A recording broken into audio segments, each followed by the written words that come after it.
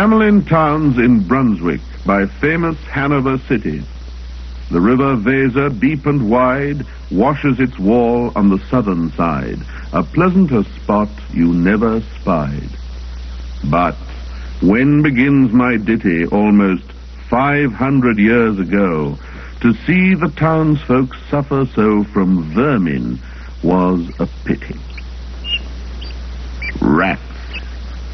They fought the dogs and killed the cats and bit the babies in the cradles and ate the cheeses out of the vats and licked the soup from the cook's own ladles, split open the kegs of salted sprats, made nests inside men's Sunday hats, and even spoiled the women's chats by drowning their speaking with shrieking and squeaking in 50 different sharps and slaps.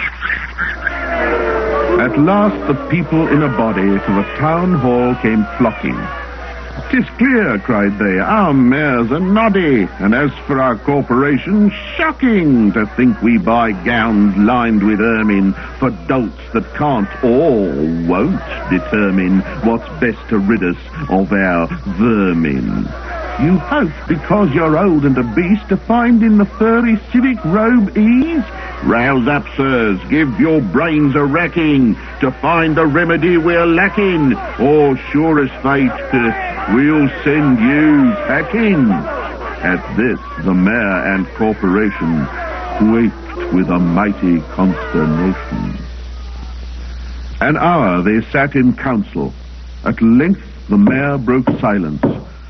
"For a guilder I'd my ermine gown sell. I wish I were a mile hence. It's easy to bid one rack one's brain. I'm sure my poor head aches again. I've scratched it so, and all in vain. Oh, for a trap. A trap. Oh, a trap."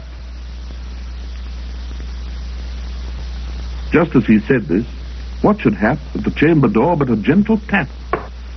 "Bless us," cried the mayor. "What's that?"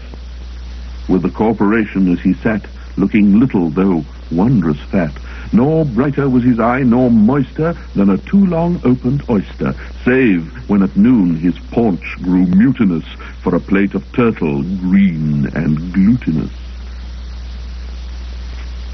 "Only a scraping of shoes on the mat. Anything like the sound of a rat makes my heart go pit-a-pat." "Come in," the mayor cried, looking bigger, and in did come the strangest figure. His queer long coat from heel to head was half of yellow and half of red, and he himself was tall and thin, with sharp blue eyes, each like a pin, and light loose hair, yet swarthy skin. No tuft on cheek, nor beard on chin, but lips where smiles went out and in. There was no guessing his kith and kin, and nobody could enough admire the tall man and his quaint attire. Quoth one, "It's as my great-grandsire, starting up at the trump of doom's tone, had walked this way from his painted tombstone."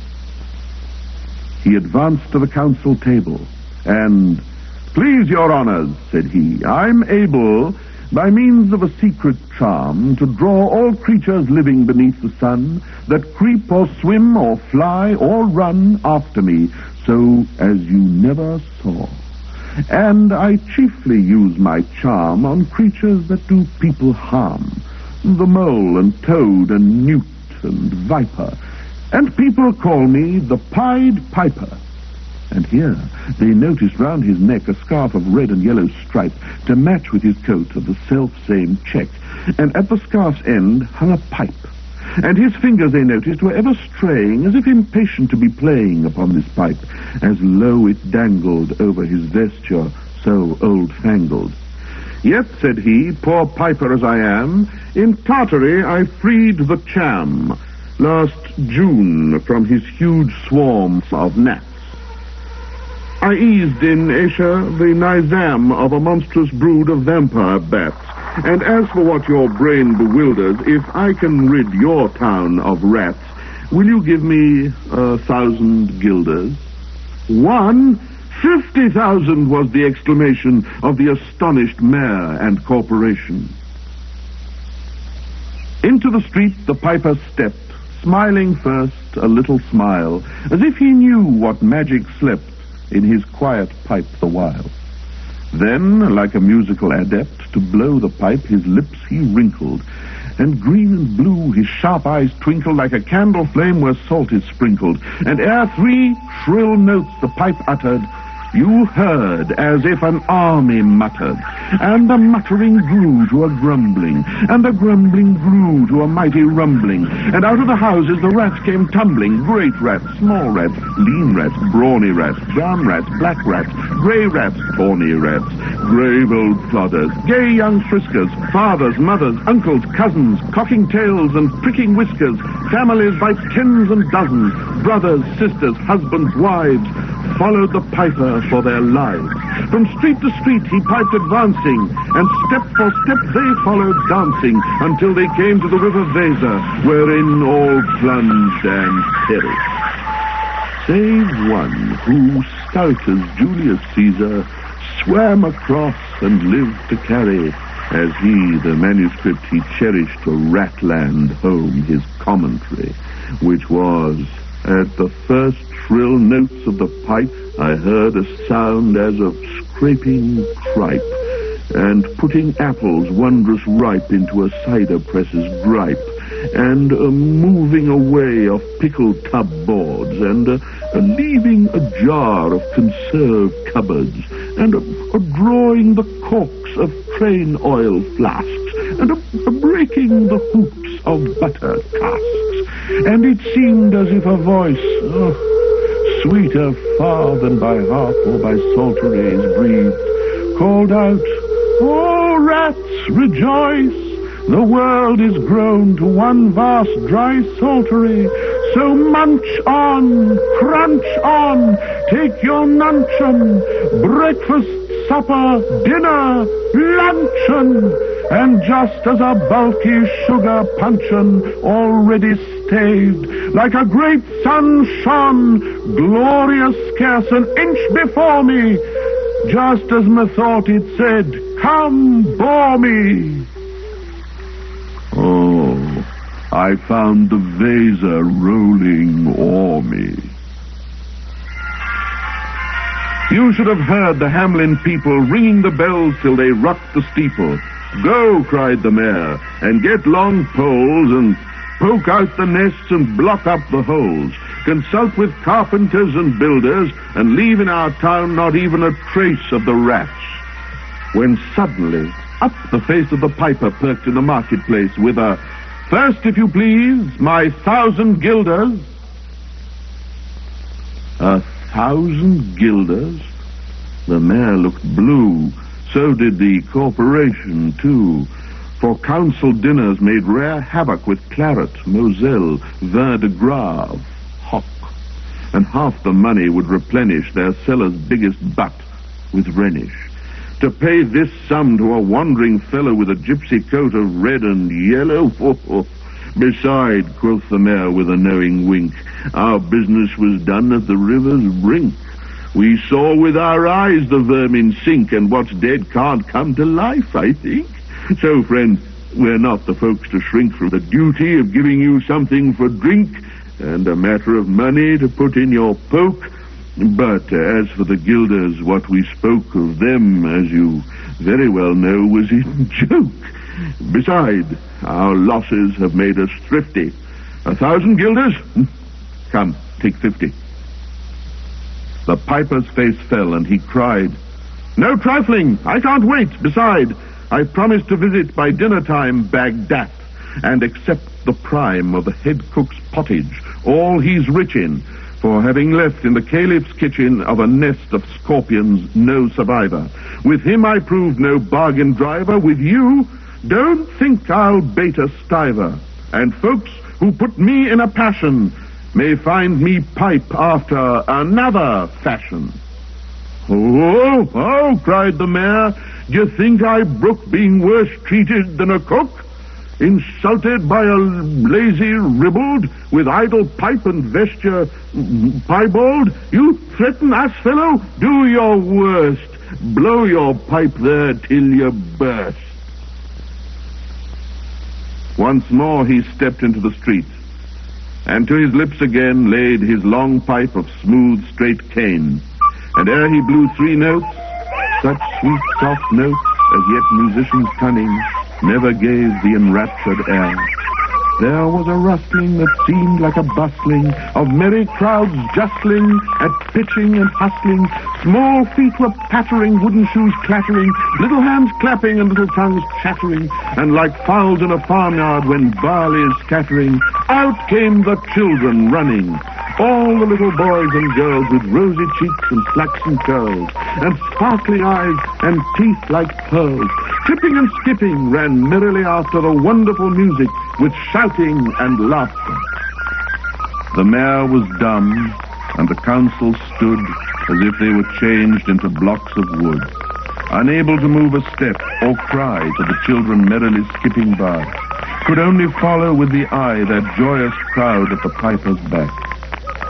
But how the mayor was on the rack, and the wretched council's bosoms beat, as the piper turned from the high street to where the Weser rolled its waters, right in the way of their sons and daughters. However, he turned from south to west, and to Koppelberg Hill his steps addressed, and after him the children pressed. Great was the joy in every breast. He never can cross that mighty top. He's forced to let the piping drop, and we shall see our children stop, when lo, as they reached the mountainside, a wondrous portal opened wide, as if a cavern was suddenly hollowed. And the piper advanced and the children followed, and when all were in to the very last, the door in the mountainside shut fast. Did I say all? No. One was lame and could not dance the whole of the way.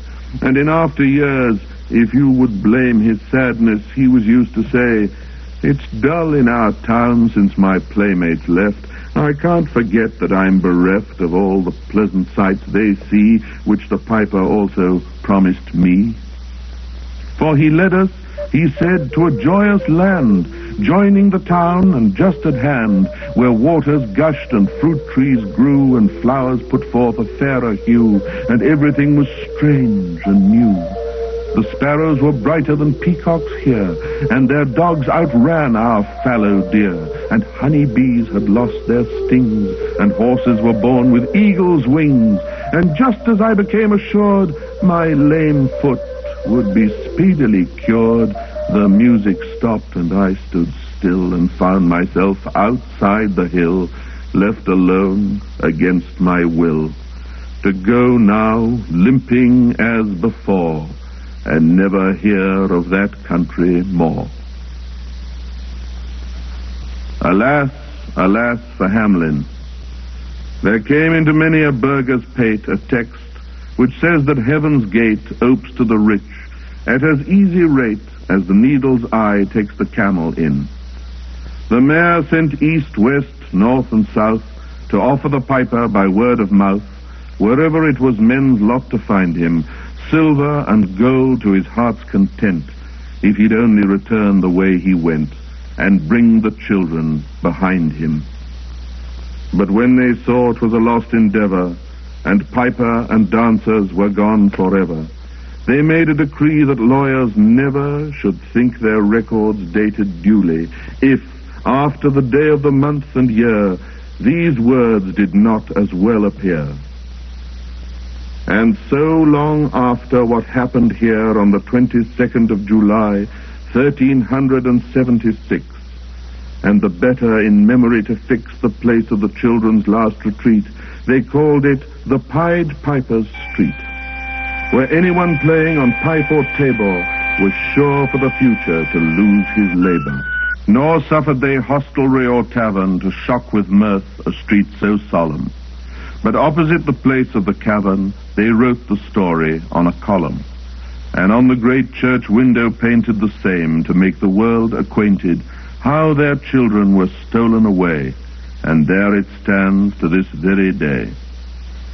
And I must not omit to say that in Transylvania there's a tribe of alien people who ascribe the outlandish ways and dress on which their neighbors lay such stress to their fathers and mothers having risen out of some subterraneous prison into which they were trepanned long time ago in a mighty band out of Hamelin town in Brunswick land. But how or why, they don't understand.